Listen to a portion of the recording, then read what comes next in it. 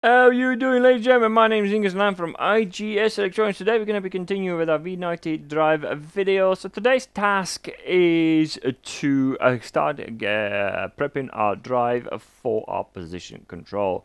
And a step-by-step guide that we are going to be going through to get our drive ready. If you missed out the last video when we have done the full video of getting the drive communicating with our Siemens 1500 series PLC, definitely check it out. And also there's a wiring video and you can access all that in a V90 playlist. That's what it's called. So today's task is, because I'm trying to take step by step so you can go from one video to another, whichever video you want to watch. And today we're gonna go step 1 and step 2, and that is going to be enabling the drive and also creating a reset drive. And we're going to do all these controls from our HMI. We'll have a look at the data blocks itself, technology blocks and things like that, so you get yourself familiarized how to access and where to find all the data is required for you to really do pretty much what you want and whatever you want to achieve with your servo. So hopefully by end of these videos, then we finish this, you're going to be well on your way to creating some cool stuff. So that's what we do today. So let's get started.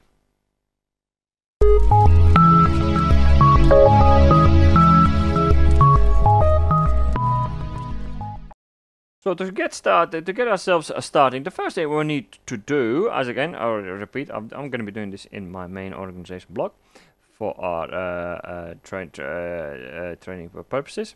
So go into instructions, go into technology, and go into motion control. In the motion control, Siemens has already have created these technology blocks that you can work with to control your drive. First one, MC power. Let's get that one in there. It's going to create the data block. Also, what it's going to do is going to create a function block, as you can see in here. Because it's a function block, you need to have its data block, obviously. So we're going to call this power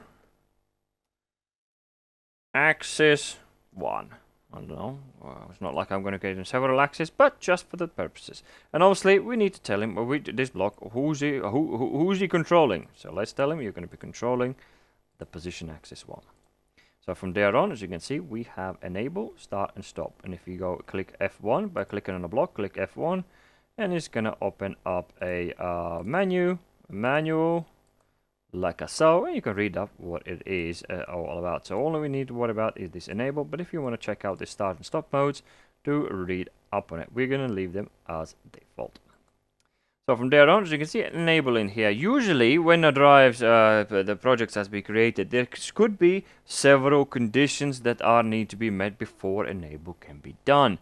So let's say you have, I don't know, one open there, two open there, and I don't know, not a coil. Let's say, you know, there could be all sorts of different conditions that be met before the drive can be enabled. To do with safety, often to do with safety. For us, we don't worry about that. So what we're gonna do, what I'm gonna be doing, so just the reason I want to demonstrate so you know where to get this information as well. So as you can see in here is this data block in here. In that data block there is all the buttons associated, all the IOs or data associated with this data block can be accessed from here and interacted with it as well. Written and read and blah blah blah. So as you can see in here, I've got enable in here. And because I'm gonna be controlling it from HMI, get back to that thingy. So I'm gonna go into my HMI, show it to you. So we're gonna go to root screen, and in our root screen I'm gonna create a switch, so which is gonna be our enable switch. Alright, so let's go into that, drag that into our project, and I'm not gonna be printing anything out. I don't know, does that look good? That'll do. So by clicking on it, so let's go into the properties. Ooh, come on, let's grab it. So let's go into the tags. So if you want to interact with the information in the data blocks, what you need to do, go into if it is in a program, there could be in technology objects, there could be programming blocks, because our block is in programming blocks. So we're gonna go in there, system blocks, program resources. As you can see, that block is appeared in here, MC Power DB. So by clicking on it, as you can see, it tells you, it will show you all the stuff that you can interact from HMI. So for what we need to do, we want to enable that drive. So click Okay. So I haven't done that. Let's give him a name. So we're gonna leave the format as is. Title switch. We're gonna call it drive enable, and that is it. Now we should be able to activate that drive. So I haven't done that. So next up, we need to create a reset button as well. So let's go in network 2. Move that down a little bit in here. We're gonna call it a drive reset access 1. That'll do. So no fat fingers there, no. So let's go into our instructions again and grab a reset block. So let's go in here. But in here again, it's going to create a, as you can see in here, it's going to create another function block with its associated data block. And again, we need to tell him what axis. So we're going to position 1. So execute signal, restart signal. Again, let's click F1 for it, so we can have a quick look at it, what it is. As you can see in here, execute with a start job with the positive edge. Restart start job. When I say start job, is probably resets the drive, and that's a restart is initializing of the technology block object acknowledgement of pending technology allowance. The technology object is reinitialized with the configured start values. Here we go. If you want to use that, we're not going to do that because we're not going to need it for our project. But if you again read up for it, if you want to do anything with it. So as you can see, all the other stuff, errors and commands and blah blah blah, is all there for you to explain what that does. So for us, again, reset is going to be done from HMI. So let's go into, again, there could be conditions before you can execute the resets. So it could be a different for when you are looking on the projects that you're working on, or as a controls engineer in your company. So be aware that before the execution can happen for the reset, there could be conditions that need to be met. So let's go into our HMI. We need a button. Put that this side, and make it, I don't know, like that.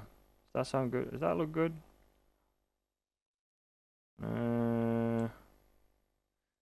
This is not prettiness, pretty work. This is just get us going. So let's go. It's going to be press. I need to do this. Go into edit bits and then set while a B key is pressed. So then we're gonna give him a block. I keep forgetting where things are. Let's go into our reset. As you can see, it took us straight there already, and we can see execute and click OK. There we go. So now that button is associated with that execute. So in the text, we're just gonna say drive reset. Drive reset. There you go. So I've done that. So there we go. Now that button is associated with our drive. So I've done that. So let's load this in. There we go. That's getting in.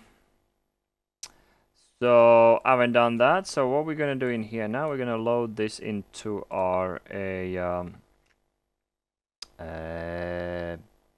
PLC as well.